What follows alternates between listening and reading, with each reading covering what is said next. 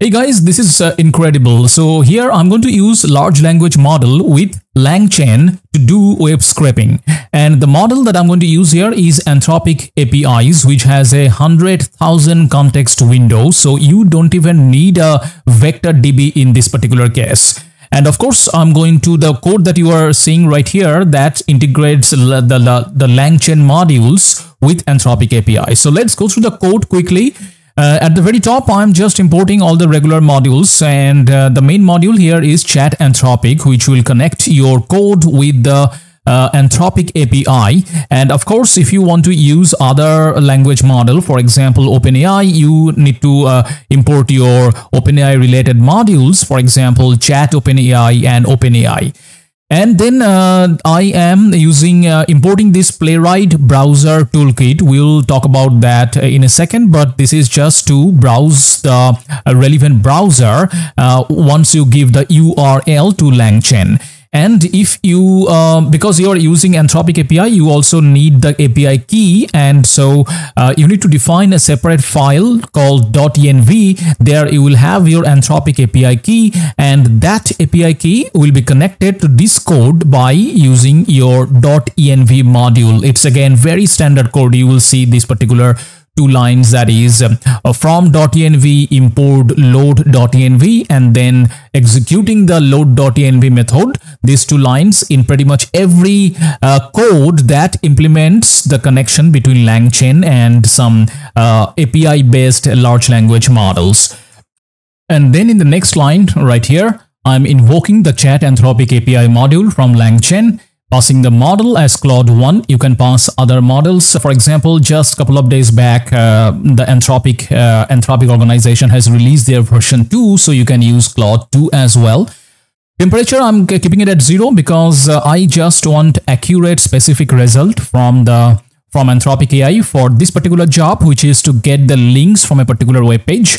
So I do not want any creativity, and that's why I'm putting temperature as 0.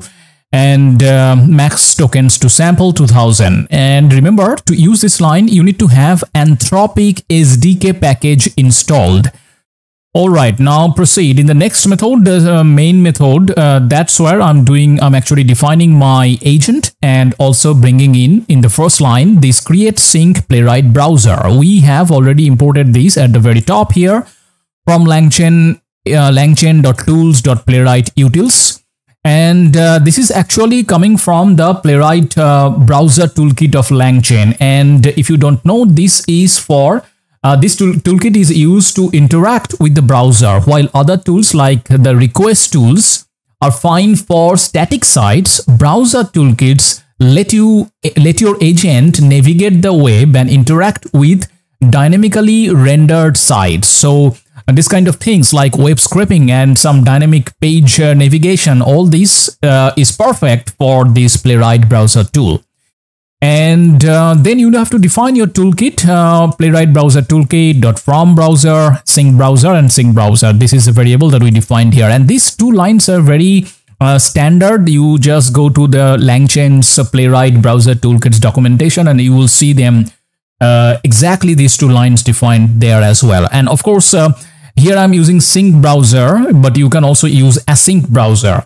And then you get your tools. So my tools are toolkit.getTools, and then define your agent and initialize your agent actually. So here I am to my agent, I'm passing all the tools from this PlayWright browser toolkit, and my agent is using a structured tool, which is structured chat 0 short React description.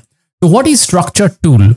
A structured tool represents an action an agent can take. It wraps any function you provide to let an agent easily interface with it. A structured tool object is defined by its name, description, arg schema, and another parameter called run and a run functions.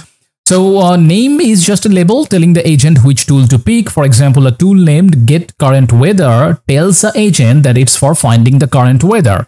And arg schema, this is what that communicates the interface of the tool for the agent. It typically draws from the wrapped function signature and permits additional validation logic on tool inputs.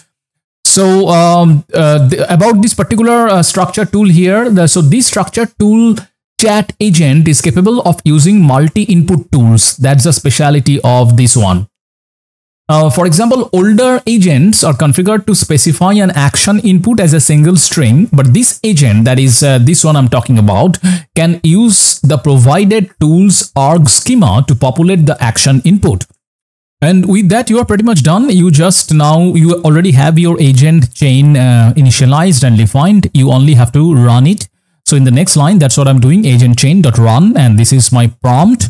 So for the prompt, I'm telling it to get all the links from this web page of Wikipedia and only return links starting with HTTPS. That is, I do not want any link which is unsecured links. And also because this part that is up to wikipedia.org, this is like a common thing. So I'm telling it to omit this portion, and then when you run this print result, it will give you a whole list of all the links from this page in a second, and it's pretty large page. So this was just a very simple example of using LangChain for web scraping, but because we are using these Anthropic model here, which is the specialty of which is it's a 100,000 context window. So you can do pretty complex stuff with this kind of only few lines of code, because you do not need any vectordb for simple stuff like this. 100,000 context window means almost 75,000 words. That's a huge number of words to do your stuff.